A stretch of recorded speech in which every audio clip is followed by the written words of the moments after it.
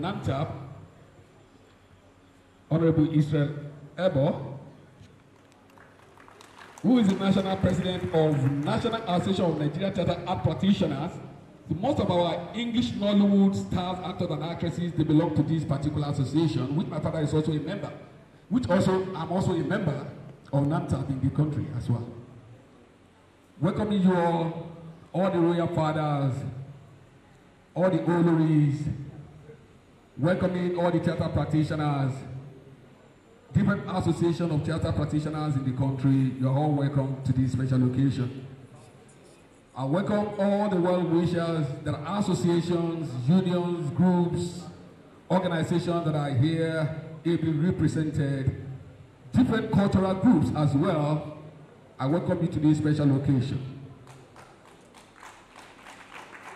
While welcoming you to this special occasion, shortly, to just unveil and say little thing about my father. He is the best, and he will remain the best. Bàbá tó dáadáa ni. Ó máa ń sọ̀rọ̀ kan fún mi. A ní ẹ sọ fún mani kó máa mani. Ẹ sọ fún mààyàn kó máa mààyàn. Torí pé nínú ẹni mímọ̀ níbẹ̀ lórí wà. Olórí wa ò ní jìnnà sí wa o. Ayẹyẹ tá à ń ṣe léni yìí. 55 márùndínlọ́gọ́ta tí bàbá yìí ti bẹ̀rẹ̀ eré yìí tó túmọ̀ sí pé kó tiẹ̀ tó fẹ́ yá mi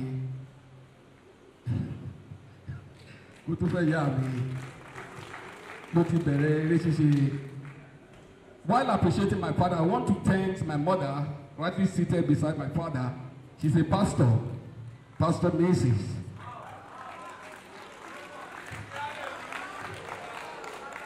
People will be wondering, they say my father is an Ifa priest. Yes. He started, you see, I was arguing with some people somewhere, sometime ago. I'm also deeply rooted into my culture. I studied dramatic arts, and I studied African languages and literature. I'm a Yoruba anthropologist by profession. I'm also a theatre practitioner. I'm a TV and radio freelance broadcaster.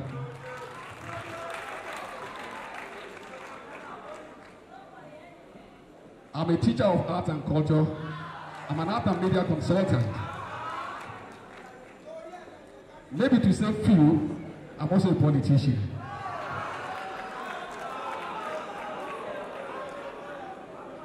It was my father, Papa me never go watch you.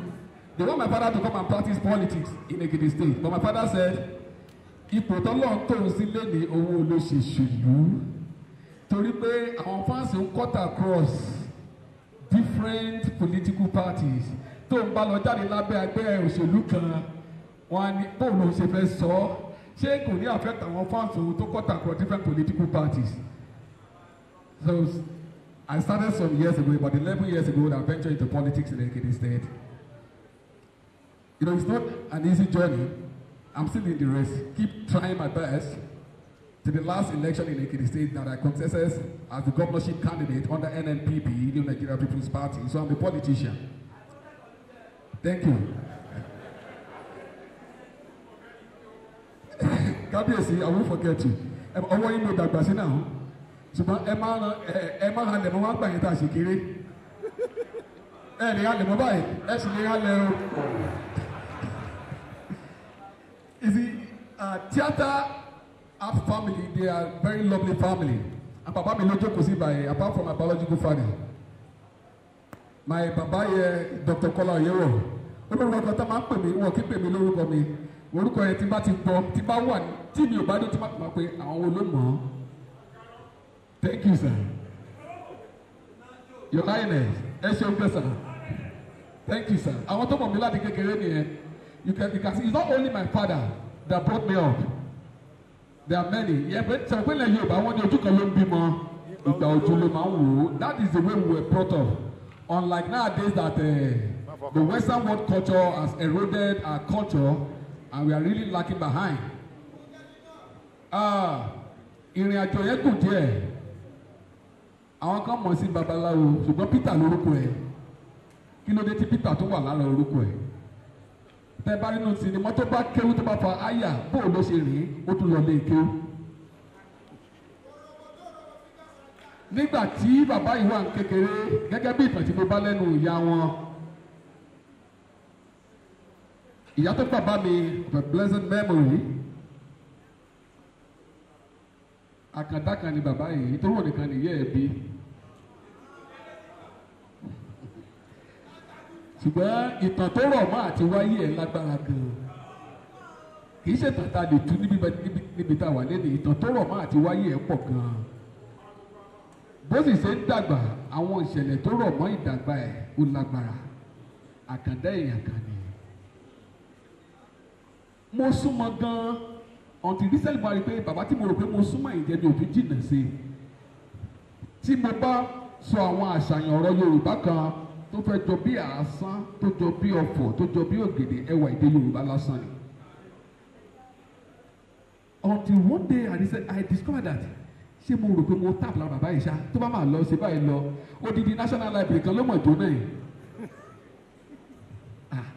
tí mo rò pé mo ti kó nǹkan tá àṣẹ wọn ò tí ì rí nǹkan kan kó ní òtí ẹ̀ kó 1/100 mo láti fẹ́ ṣe.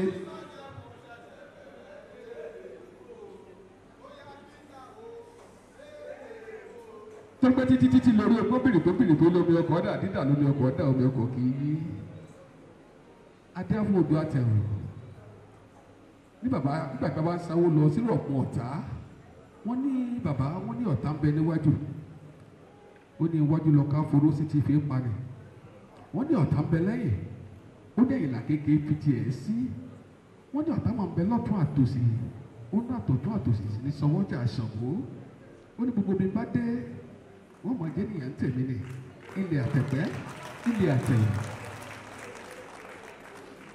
ló dé abọ́ Peter Fatomilola tó dàgbà tó dògbó tó rọmọ tó tún rọmọ ọmọ débi pé ó wá bẹ̀rẹ̀ eré orí ìtàgé yìí many people do not know that he is even the first Papa Ajasco the Kebe Super by Wale Adenuga in the 80s is the first known comedian on the Nigerian stage and our own video then. When the Kebo Super was thriving, then he started at the first Papa Ajasco. Many people may know him as someone who takes the role of more traditional role in Nigerian movie, but he's even a comedian. He even started as a comedian during the times when I was small. When he started one stage play, Alanijo Theatre, they moved from one place to another place. When he was doing Alugo, and that Alugo now from stage moved to some TV serial. Olóòtú nǹkan tá à ń ṣàjọyọ̀ lénìí. Mo dúpẹ́ lọ́wọ́ gbọ́ yín tẹ́ wá yé bàbá yìí sí a lè sọ tán. 55 years down the lane is not a small journey. And I'm standing there on behalf of my father, my mother, my siblings to welcome you all and to thank you for coming. Ohun ayọ̀ kò ní tán lé gbogbo wa o. Ẹ ṣé.